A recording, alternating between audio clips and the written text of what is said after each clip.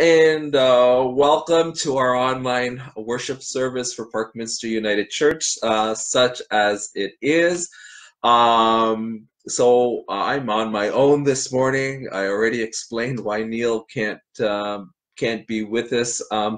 Heather has just finished the week of vacation, and she's going on a week of study leave now, so she won't be with us this morning either, and we wish her well. She will be part of the Festival of Homiletics, a big annual conference that's usually live but being held virtually this year. Heather's going to be a part of that, and we wish her well. Some of you might know that it's Asian Heritage Month this month in Canada, and we're going to be having some elements in the service to honor this occasion. Not as many as I had hoped, because we were going to use some video for that this morning, but still there will be a couple of ways that we honor that this morning. Just a few of the regular announcements this morning. If you have an announcement, just type it into the comments, and I'll read it out today. So our regular gatherings continue during the week. Our Parkminster Connects gathering, Reverend Fred Monteith hosted this past week, and he's going to continue to host for the next 3 weeks as Heather and I alternate time away, and that's from 11 to noon on Wednesdays. You can watch your email on Tuesdays for the Zoom link. Hopefully, it'll work by the time Wednesday rolls around. Same goes for our children's gathering on Wednesdays at 1:30 to 2 o'clock. Children and their families are invited to join me for a time to connect with each other and to be church together. And our youth gatherings via Zoom, Fridays at 7 p.m. And we give thanks to Wendy Rudd for helping out with that this coming week. And for that as well, watch your Tuesday email for those links. I don't see that anybody has typed an announcement. Some new people joining us this morning: Sue McQueen, Aaron Todd, Darlene Bassi, Francine. Good to have you with you, and we're up to 40 people now this morning. And so, friends, we're going to start off just with a bit of a guided meditation this morning. So I invite you to close your eyes if you like, or just sit back, relax, plant your feet on the ground, and to breathe in through your nose and out through your mouth.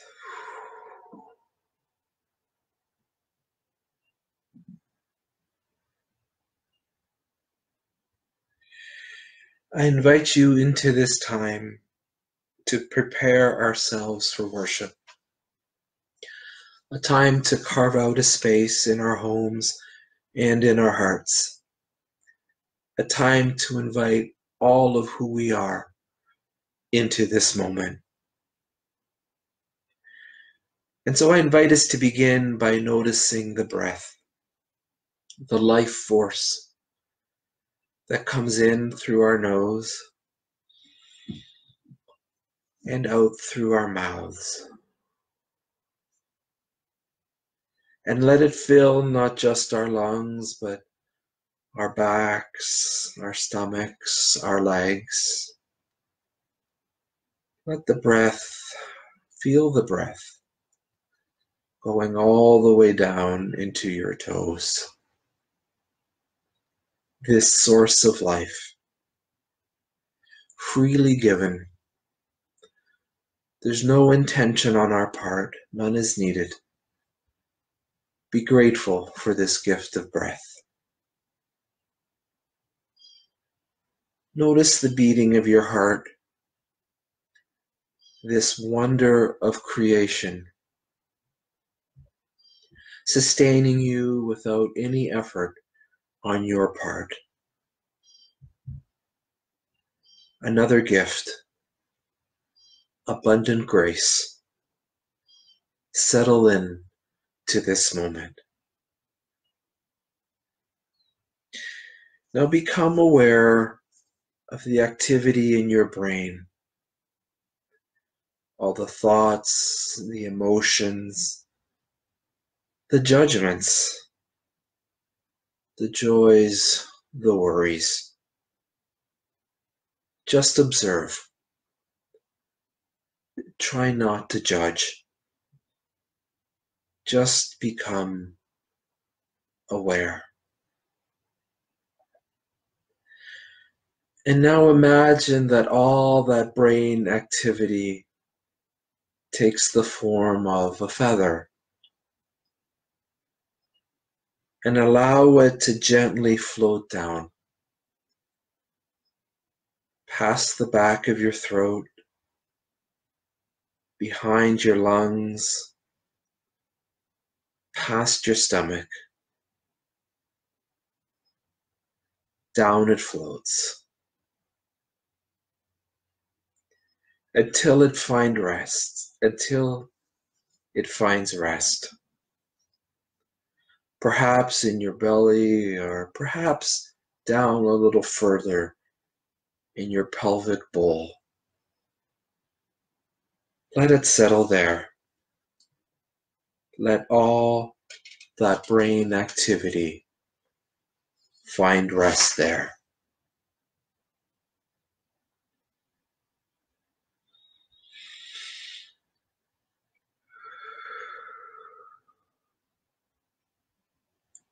And in this place of being, this place of acceptance, hear the call of the Holy One.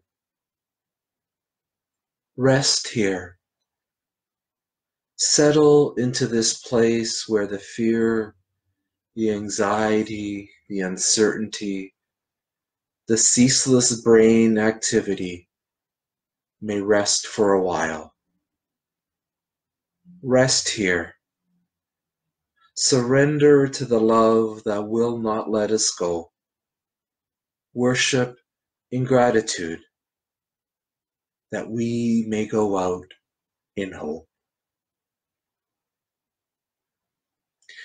And so, friends, even though we are apart, we are connected virtually, and we are connected by the Spirit. And so I invite you that if you have a candle with you this morning, to light it at this time.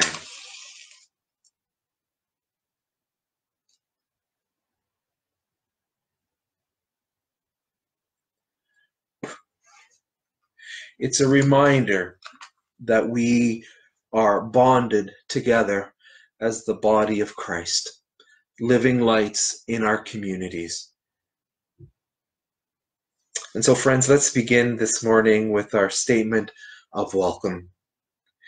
In gratitude and in respect, we recognize the First Nations on whose traditional land Parkminster makes its spiritual home, the Anishinaabe, the Haudenosaunee, and the Neutral. We acknowledge with regret that this history has rarely been respectful, and we commit to just relationship in the present. And along with First Nations everywhere, we recognize the earth as our mother, upon whose water, air, and soil we make our spiritual home, upon whom we depend for our lives and our well-being. And in the midst of a climate crisis, we acknowledge that as a species, we have not acted with respect for our precious planet, and we commit to learning and practicing better stewardship. Seeking true community, we welcome all who have no church home, need strength, and are seeking deep meaning. Welcome to those who have doubts or who do not believe. Welcome to those whose faith is sure, and to those who believe, but who are asking large questions. Welcome to visitors and to familiar friends. Welcome to grandparents, to mothers, fathers, youth and children, couples and single people. Welcome to people of all colors, gender identities, abilities, and sexual orientations. Welcome to each who is seeking an understanding of community and what it means to accompany one another. Welcome as we come together as church in this virtual way. We hold one another in gratitude and pray that we will be strong together, faithful together, and loving together. We seek blessing as we welcome the great gift of Spirit in us, through us, and among us. And so, friends, our scripture reading this morning is coming from 1 Peter chapter 3, verses 13 to 17.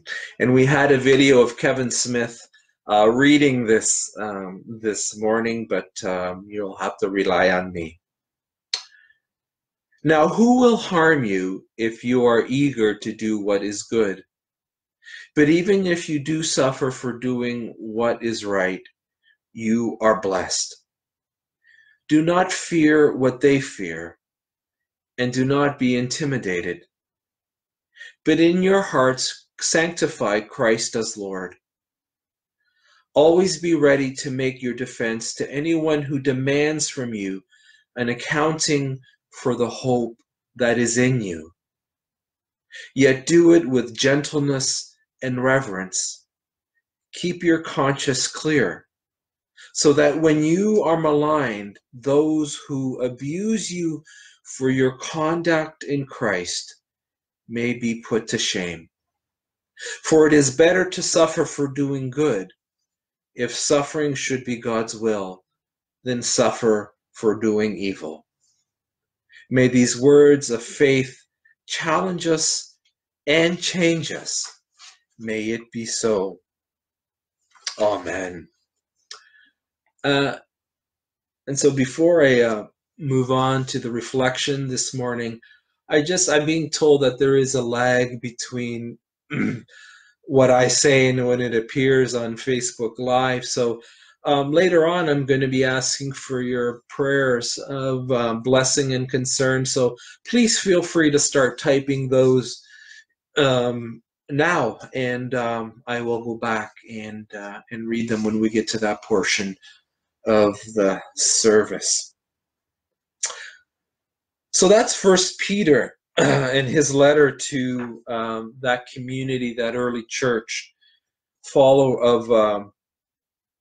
of Jesus followers, and it talks about hope. And hope is a funny thing. What brings hope to one person can come across as threatening to someone else. Excuse me.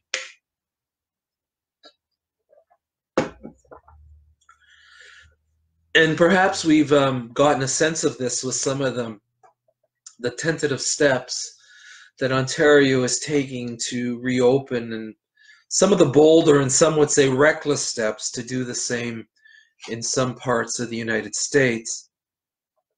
For some, hope for economic well-being is a threat to health, and for others, hope for health is a threat to economic well-being. The community of 1 Peter seems to know all about this phenomenon. 1 Peter, whose author is unknown, is a letter written for a community of early Christians that is feeling some pressure from its neighbors because of the way that they're leading their lives. Now, we don't know the specifics, the letter doesn't tell us, but we do know some general characteristics of the societies of the time that rubbed up against Christian ways. Hierarchy and patriarchy defined Rome and its provinces. It was a top-down society ruled by men. Everyone had their place and their role from birth to death. Male heads of household were at the top of the social pyramid, and female slaves were at the bottom. Now, Christianity challenged all of this in their worship. The belief that Jesus came for all was lived out. Women were leaders in the church. Slaves worshipped with slave masters as equals. And interactions were happening between people in Christian worship that were simply not permitted in other areas of society. The hope of new life in Jesus, the transformation of social relationships based on love, threatened those who benefited from the status quo. And as I thought about the relevance of this for our pandemic times, one image popped into my head almost right away, and I'm sure that it's an image that you've seen. It's a picture of a nurse in scrubs. Her hair's up in a ponytail. Her mask is on. She's standing silently with her arms crossed. And she's standing in front of the Arizona State Legislature, confronting protesters who are unmasked and not respecting physical distancing guidelines. Protesters demanding the resumption of regular economic activity, and this was about 3 weeks ago. Now, to me, she represented hope, but to the protesters and others, she was a threat. One state senator accused her of being an actor hired to defend, quote, government overreach. Now, that took some guts on Lauren Leander's part. That was her name, Lauren Leander, to stand there in front of hostile people to proclaim a message of hope. It's the kind of courage needed by that community to whom the letter of 1 Peter was written. The author begins with words of comfort and instruction. Who is going to do a thing to you if you do what is good? But even if you do suffer for doing the right thing, you're supremely blessed. Don't let yourselves be swayed by public opinion and the false idols of worship. But in your hearts, let the way of Jesus rule as the way to God. In this way, you'll always be ready to respond to anyone who demands from you an answer for the way you live, for the hope that fuels you. Be ready to give an accounting for the hope that is in you. As Lauren Leander says of her actions, this isn't about politics, choosing sides. This virus does not discriminate at all, she said. It takes lives from one end of the spectrum to the other. I know it's wishful thinking, but I would just love if we had that common ground with fighting this virus. Now, Lauren Leander's hope, the hope that she expressed, is not a hope explicitly tied to Christian faith, but it has similarities in that it is a hope tied to something larger, more expansive than just herself, love, and the understanding of our vulnerable human interconnectedness and interdependence. Leander stood there and gave an accounting of the hope that was in her, a hope that love can see us through this time. And it's something that we're increasingly being called upon to do. I've been disturbed by images of protesters in Michigan carrying semi-automatic rifles in front of and inside their legislature, and saying threatening things about Gretchen Whitmer, the female governor of Michigan. John Pavlovitz, a prominent American pastor an activist, was similarly disturbed, and he had this to say about this image, about those images. He said, he said, black people don't get to do this. Muslims don't get to do this. Latinos don't get to do this. People who don't look like this don't get to do this. Only white people get to do this. This violence is a singular privilege afforded to Caucasian men in America. What I hope and pray is that more white people, especially those who claim to be Christian, will also stand to reject the supremacy and the racism that yields such willful, homegrown terrorism. That we will use the unearned currency of our privilege to declare this violence un-American, inhuman, and unacceptable. Be prepared to give an accounting of the hope that is in you, even when it is threatening to those who hold power. Now, we're not immune in Canada to the ugliness of racism in an environment of fear. We're hearing more during this Asian Heritage Month about how Asian Canadians, especially women, fear being out in public. We heard about a particularly vicious attack on someone who stood up to a racist taunter on a Vancouver bus this past week. Be prepared to give an accounting for the hope that is in you.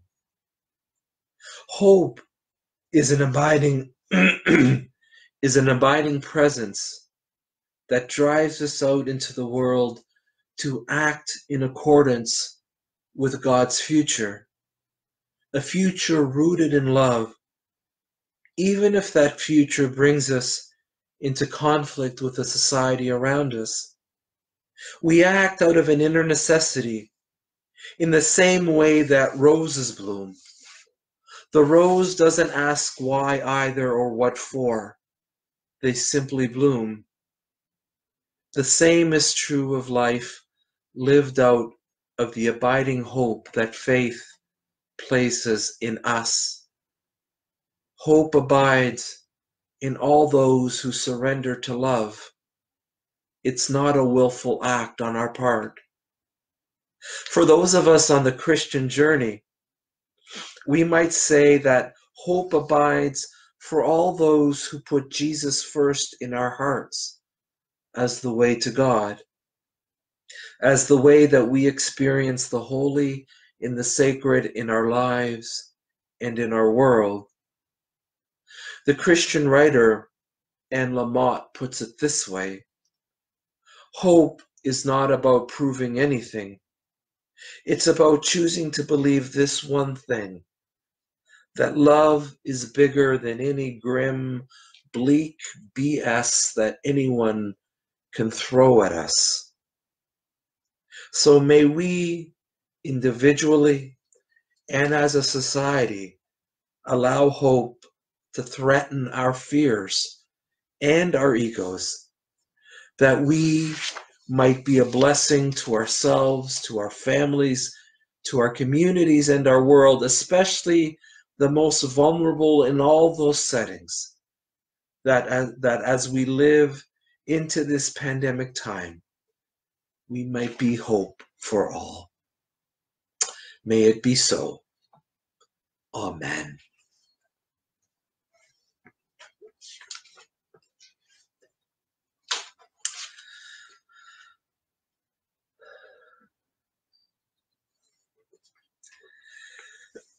And so, friends, we want to continue to offer thanks for the many gifts that are being shared during this time. I'm sure that we've all seen examples of gifts being shared this time, whether it's the drawing of the sidewalk chalk drawings of children that lift our spirits as we walk by, the all those who have responded to the pleas of the House of Friendship and the Waterloo Region Food Bank to continue to offer support as more and more people are in need, or the various sewing projects going on in our communities to provide PPE to people who are essential workers in our communities. And we know that gifts continue to be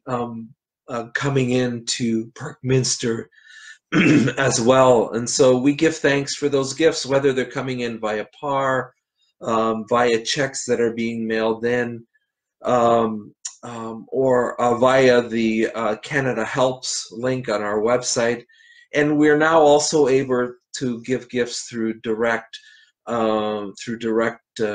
deposit. Through if you just type in Parkminster United Church as the recipient, we're registered for auto deposit, so there's no passwords, no security questions. So we give thanks for those gifts as well. And so let us pray. Wise Mother, loving Father, you have set us in this life to be in a constant cycle of giving and receiving, receiving and giving, and in that to know the goodness of life. So bless all that we offer, that our community and our world may be as blessed as us. Amen. So I see that there are a number of blessings and concerns coming in, and so we want to take this time now to reflect and to share the yearnings, the struggles, and the joys in our lives. So I'm just going to go back and read some of these. Rob York is typing that they're so thankful for the newest member of their family, Willow, who is a Husky and Shepherd Cross, who was rescued north of Winnipeg, Manitoba. So thank you for sharing that, Rob. Karen Cartmel, good morning, everyone. She's thanks me for my perseverance this morning and finding a way to join us despite problems with technology. Lonnie, blessings, all residents and staff where Lonnie works have been swabbed and are negative for COVID-19, and she works at Barn Swallow Place in Elmira. Lisa Hicknell, I'll post again. Rob, her husband, just got negative COVID-19 results this morning. He was exposed to a positive person at work, and we are so thankful. Lisa says we share that thankfulness with you. Jocelyn Alexander is very thankful for this technology, which, albeit glitchy at times, allows us to run our big ensemble graduation celebration for 5 to 7-year-old students, allowing for them to gather and perform for their audience of friends and family from all over. And also a huge thanks to Neil, who helped her get in touch with his friend who produced an excellent ensemble video for the families, and the link is there. She has shared it. Laura, we're so lucky to have a little backyard and front garden. Flowers are beginning to bloom and buds are opening on the trees.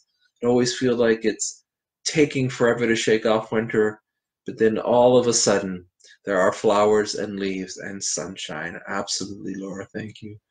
Kathy Short, happy birthday to Ted Oldfield. Many happy returns, Ted. Jocelyn, another prayer of celebration. Kieran's birthday is tomorrow. Kieran, lots of love, a huge prayer of thanks for the families of his friends who have come together to help put together a celebration in these challenging times. Joe Sheldon, in World War II, there were victory gardens, and now we have a virus victory garden, as I call it. So thank you all so much for sharing those prayers of blessing and concern. There's just one more thing that helps us to bring us together as community. So let us pray. God of hope, ever living, ever loving. Your spirit knows no boundaries. Your spirit roams freely, not bound by our finite and fleeting languages and cultures. Your spirit is infinite and universal, finding expression in all places, among all creatures, among all cultures. And so we give thanks that you call us together in this way, that by seeking understanding and humility, we come to a greater understanding of and a deeper relationship with your sacred presence. Living God, during this Asian Heritage Month, we give thanks for the contributions of Asian Canadians to the mosaic that is Canada, especially in our context, grappling with a pandemic. We give thanks for Asian Canadians working in public health, hospitals, pharmacies, government, long-term care homes, grocery stores, delivery services, and so many other essential places of work. Holy One, your spirit is often ignored and suppressed when fear manifests in ignorance and hate. And so we pray for all those who feel vulnerable during this time because of their Asian heritage. We pray that your spirit may encourage those of us who are privileged by virtue of our ethnicity to stand and speak and make your spirit known in the midst of pandemic racial backlash. God of hope and promise, as our society contemplates and moves towards ever greater reopening, we hold in the light the tensions at play and at large within ourselves, to get back to work, to preserve health, to return to normal, to redefine normal. May our leaders and we ourselves hold these tensions with utmost care, not seeking to escape the ambiguity, but seeking understanding through honest and open listening. Holy One, may we seek and find your spirit as it moves through our lives and calls us during this time. Amen.